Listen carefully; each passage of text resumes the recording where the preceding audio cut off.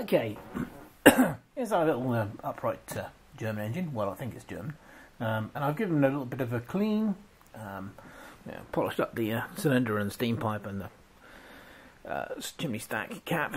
And there's not really an awful lot more I can do. It really needs, ideally it needs a repaint. I think it has been repainted at some point. I don't think this is the original paint that's on it at all. And obviously the flywheel is looking a bit ropey too. But I've oiled it up and it all moves and is nice and free. Yeah,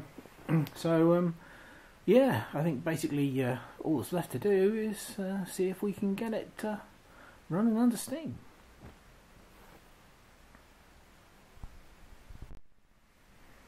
Well, I think we've got enough steam pressure, so let's give it a quick flick. Yes, look at that.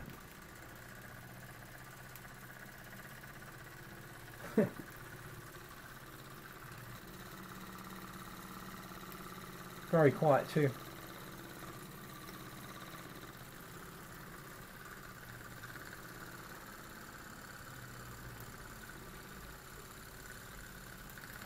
It's wobbling around because I've got on a bit of wood. But if I put it, it's not the base is not level, so it doesn't sit flat.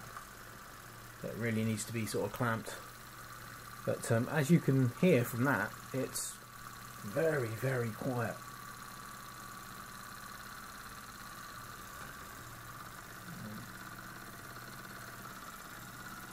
Little tiny burn, we'll take that out.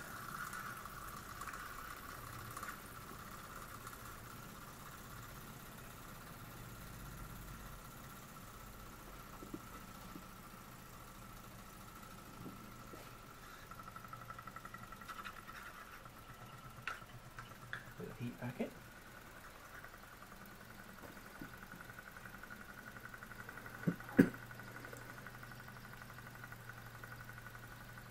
Isn't that lovely? I know these are very, very simplistic oscillating cylinder engines, but there's something about them that is just really nice. This one also needs a safety valve. It doesn't have one at the moment. It just has a small bung in the top there. But I mean, that is it's just so quiet.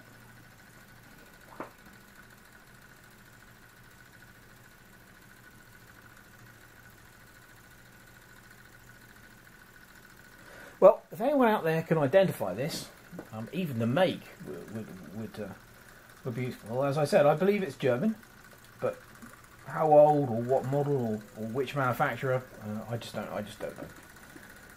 So anyway, there you go. The as of now unknown German small oscillating steam engine. As you can see, it is tiny. Here's one of these.